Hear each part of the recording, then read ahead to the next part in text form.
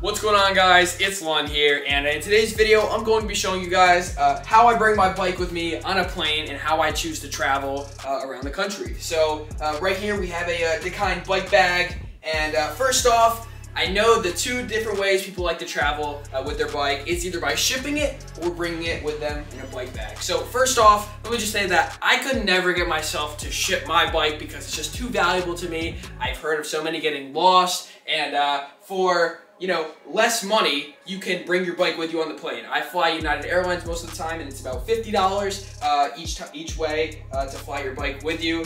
And you know where it is. You know it's on the plane with you. Well, at least most of the time. Yeah, you have it with you, and you don't really have that stress in your gut the whole time wondering where your bike is.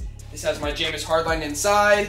I got my helmet and stuff in there. And the back wheel actually is right here. And you put the back wheel against the bike, it straps in, and then you close it back up. It's a pretty efficient setup. Once you get used to building up and taking apart your bike, it takes about 10 to 15 minutes to build it up or take it apart. So it's a great setup. Everything you see right here is pretty much always what I travel with. I have my camera bag here because, as you guys know, I like to make content. So got some camera stuff, GoPros, things like that.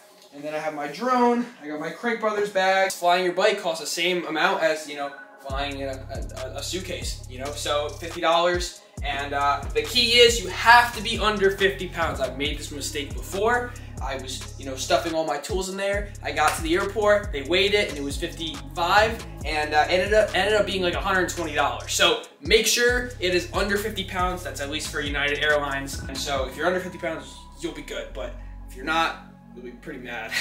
So yeah, right here's what you're seeing. That's what I travel with. It's no different than bringing on a suitcase. Bring it in, have them check it, they'll put it on for you, and then you'll have your bike with you. And it'll be safe, and you'll know where it is. So yeah, that's how I fly. Thank you guys so much for watching. Make sure you guys comment, like, and subscribe, and I'll see you guys later. Right here.